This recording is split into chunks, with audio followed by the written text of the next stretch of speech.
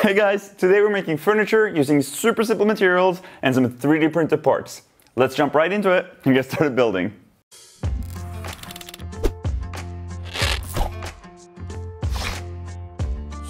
So a little while ago I made this chair using plywood and round stock and only two tools, that being the jigsaw and a drill. And the idea was that you can use templates and make this chair yourself with limited tools. You can check out that video up here. So today I want to do something quite similar. Only instead of cutting out pieces in plywood and then joining these together with some round stock, I want to join the round stock together with some 3D printed parts. They're just gonna slide together just like this. So I want to make a little three-legged side table that goes next to my chair. And I've actually already designed all the pieces necessary to make this table. So I've actually already printed a couple of these. And you know what? This entire build is only going to take 7 printed parts. I've got 5 of them right here, and the 3 remaining ones are on the printer, ready to be taken off the build plate. So let's do that. So these are the 3 last remaining parts, and I printed them on this Prusa 3D printer. This printer was actually given to me by Prusa with some filament in exchange for me using it in one of my videos and then giving it my honest opinion. This particular model is a Prusa Mark III's. We'll talk more about this thing in just a second, but let's first take the prints off the build plate here. This part is super satisfying because it has this flexible build plate. These usually just, there we go. And they just come right off. So let's talk a little bit about these parts. First of all, these are printed in Prusa's own Galaxy Black filament, and they just turn out amazingly well. I'm actually really happy with the print result here. So the way all of these parts are going to make a piece of furniture is that all of them have different holes in them at different angles. So it's all kind of going to go together like Lego, with pieces of round stock sliding into the holes and then multiple pieces connecting to form the side table, which you can see with just a couple of these random pieces of round stock can already form something looking like a piece of furniture. Kinda. I mean, sure, right? So before we can start assembling these pieces into a piece of furniture, we need to cut some pieces of round stock to be the right length. For this video, yet again, I'm going to use broomstick, which I've also used for the chair and the electric scooter. The only difference is that I recently discovered that my local hardware store sells broomstick in ash for super cheap. So this table is going to be made out of ash round stock. Let's start by cutting the round stock to the right lengths. I'm going to do that with my Japanese saw here. Doesn't really matter what you use. You can use a jigsaw, a conventional handsaw, whatever. We're going to need a total of 6 pieces in 2 different lengths, and I'll make sure to have all the measurements and all the 3D files ready for you to download from the link in the description below.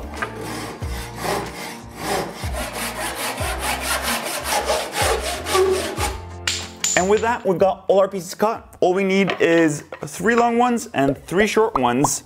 And if we want, we can test assemble these pieces now, just to get an idea of what this all is going to look like once everything is put together. So 3 parts go together like this, centerpiece with these 3, and then all of these go together like this. Definitely going to be a bit flimsy now that nothing is screwed together. But you can see doing this will give us a pretty good idea of what this is going to look like in the end. But before we start attaching all these parts together permanently, I actually want to make the legs look a little bit nicer. You see, right now, the bottom of the leg is just this flat off cut from the saw. And that would mean that it would sit at an angle like this on the ground. But I want to make that look a little bit nicer. So just like we did on the legs for this chair here, I want to make the bottom of the legs of the table also have this nice rounded feature at the end.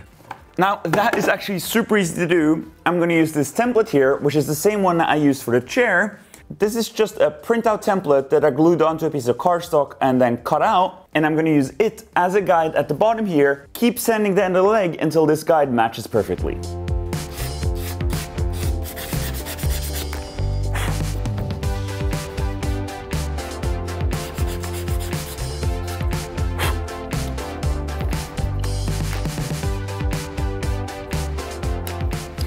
Okay, that's the 3rd and last leg complete. Time to drill some holes and then start assembling parts.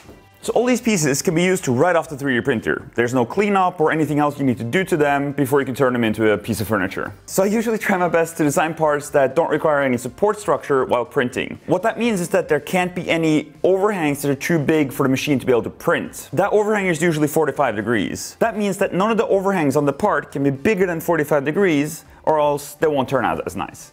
That's also the same reason why the centerpiece here is slightly thicker in the center. That is just so the angle on the side here isn't as big. I initially printed it like this with straight sides. That means that the overhang here is 60 degrees, which ended in a little bit of a rough surface finish. So that's why I switched to this one that's a little thicker to make everything smooth and perfect. So that's generally how I design parts for 3D printing. Either it's for the drill-powered electric scooter or for the 3D printable planter molds. None of the parts for either one of those projects require any support material to be printed. Alright, enough rambling about 3D printed parts. Let's put these together. So since I modeled these parts in 3D, I know exactly where the hole locations for all these screw holes need to be. So I'm just gonna mark those right now. 50. Now I'm gonna drill the top hole. Then I'll take the top piece and slide it in place and screw in a screw. Yay, first part on. So before drilling the second hole, I'll actually take the bottom part here and slide it in place and then align the hole with the mark I made. And to ensure that both these pieces end up in the same plane, I'm just gonna put them on the table and then push it flat. They are both the same exact thickness, so this will ensure that they end up straight like this. That's one of the legs complete. Let's do this 2 more times. Onto the centerpiece. Now this one is super easy because all the parts just go as far as they can go. Drill the holes and screw in the screws. Ta-da! And now when we put these parts back together, you can see how much more stable they are already. I'll wait with attaching the rest of the parts together until we have the top. So that's what we're gonna make now. And I actually have this really nice piece of 20 mil ash board left over from an old project that I did, a kitchen, and we're gonna make the top out of this. I'm gonna make the top round, and I've decided that the diameter is gonna be 420 mil. So in order to cut that size circle out of this board, I'm gonna first mark a little bit more than the radius, let's say 22 from either side here. And to roughly mark up the circle, I'm gonna hammer in and nail into the center mark. And use my ruler, hook it onto the nail, and sort of loosely draw the circle. This is definitely not perfect, but it will give me enough of a guide to cut it out on the bandsaw, and then I'll show you a trick to get perfectly round circles on the bandsaw.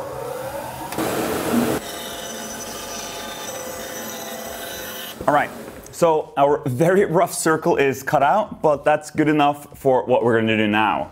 So I'm gonna use a scrap piece of MDF to make a little jig to cut a perfect circle on the bandsaw. And this is how we're gonna do it. First, I'll mark a line that is parallel to the front edge here. In this case, I'm just gonna go with 3 centimeters. I'm gonna make a mark some random distance in from the side. I'm just gonna use the same 30 mil. And then from that mark, I'll mark the exact radius of the piece that we'll cut, which is 21. So now I'll again hammer in a nail into the mark we made on the side here. Only this one I'm gonna pull back out. I only want the little hole to be left. And now so that the nail that we have in this board can fit into that hole, I'm gonna cut the head of this one off. And now with any sort of luck, this nail should fit into our hole in this plate here. And now we got a spinny thingy, which is gonna help us make a perfect circle on the bandsaw. So let's head over there. First, we'll set this guide on the side to be the right distance to the line that we marked up. And then we'll cut along that line until we get to the other line that we marked. Now, after I cut up to that line, I held the piece in place, shut the machine off, and then clamped this block in place. This way, I now have a stop guide for the side and for how far in I can go. So now I can pull this thing back and attach my piece back into the hole here. And we're ready to cut.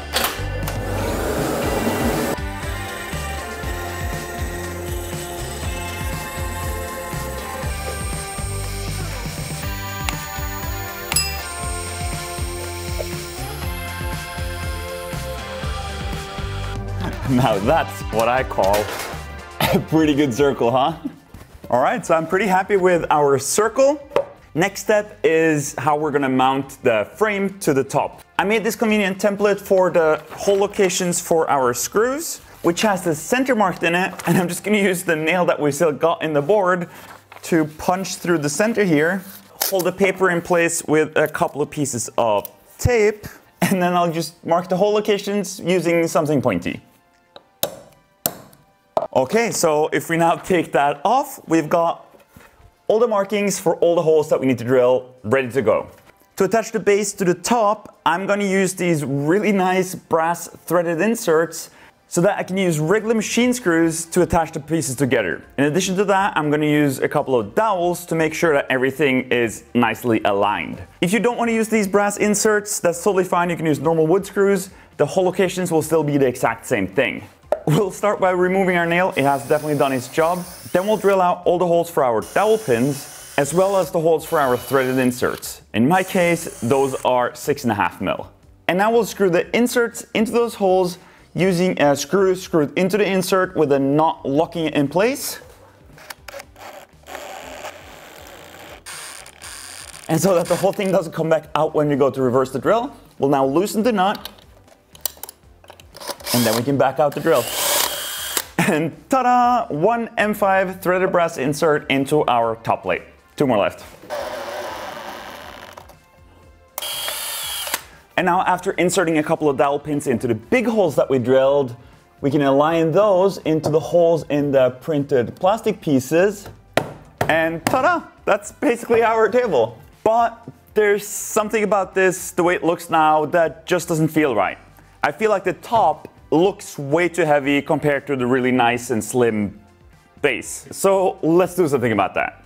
Oh, and by the way, this is why I have both screws and dowel pins with only one of them attached. This thing is still super wobbly. That will go away once the screws are in though. So to get this thing to look a little bit less massive and heavy and just in general lighter, I'm gonna give it a fairly heavy chamfer on the bottom here to make the front edge here much thinner. And the way I'm gonna do that is with my newly restored Bailey No. 4 hand plane. So I'll start by marking off how far in I want the chamfer to go. And then I'll mark how much of the front edge I want to take off. And then I guess I just clamp it to the table, put on some music, and go to town with this guy. And I'm just going to keep taking off material until I touch both the lines.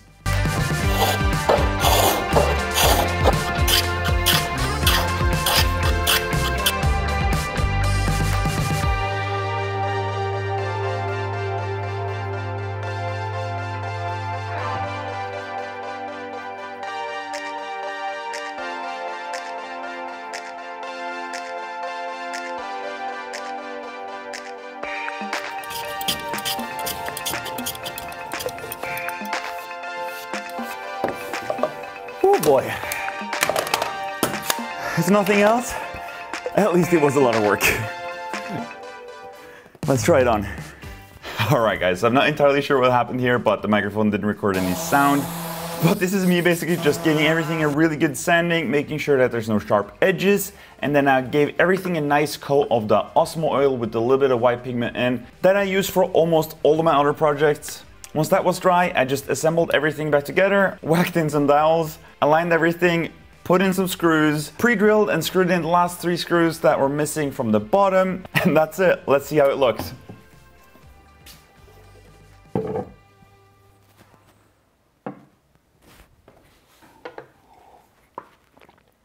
I'm super happy with this, and the whole thing feels like really sturdy.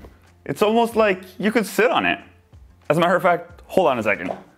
I think you probably could sit on it. So yeah, I made a little bar stool as well. It's made in exactly the same way as the side table, only difference is the angles of the printed parts and the lengths of the wooden parts. I mean, it definitely works, but it is a little bit too flimsy for my liking. I'm sure that could be fixed, maybe beefing up the plastic parts, making them a little longer, or even making this a 4-legged stool, which would use the same exact parts for the legs. The only difference would be this middle part would need 4 holes instead of 3. So maybe for now, it's best used as a decorative item rather than something to actually sit on. That's up to you to decide though. If you want to make any of these things, I'll have a link in the description below to my website where you can download all the 3D files for both of these, as well as the templates for all the lengths and the hole patterns and everything you need to make them. For the bar stool / plant holder here, I made the top out of plywood, and instead of spending all that time making that shallow chamfer on the bottom here, I just used the normal 45-degree angle router bit to make a 45-degree chamfer on the bottom, which still looks really good. And when you look at that, it works as a stand for my new printer as well. So since Prusa sent me this printer in exchange for using it in one of my projects, I just wanted to give you guys my final thoughts on it. Quickly summarized, I'm super impressed by the machine. That doesn't come as a huge surprise, as that's basically what the machine is known for. And the thing I'm actually most impressed by is the print quality the printer manages to maintain on the rougher and faster print settings. Like, this is a part for an upcoming project that is printed in their quickest and worst setting. And although you can definitely see the individual printed layers, the consistency makes the part look really, really good. It has a bunch of other cool features like this flexible build plate that the prints snap right off. Although I did have a couple of prints fail on me because they weren't attached to the build plate well enough. The way around this is just use a thin layer of glue stick, which I use for all the other printers anyways, so that's no big deal. But keep that in mind if the surface touching the build plate is really small. So yeah, that will be it for this video. Thanks so much for watching. You can download the files and the templates for both of these on my website, linked in the description below. You can also find a bunch of templates for my previous projects there. And if you want to support my channel, you can hit that like button and subscribe to my channel. Turn on the bell notifications so you get notified every time I post something new. You can also go check out my merchandise store, linked in the description below. As for now, thanks so much for watching this video. I'll see you guys in the next one. Bye bye.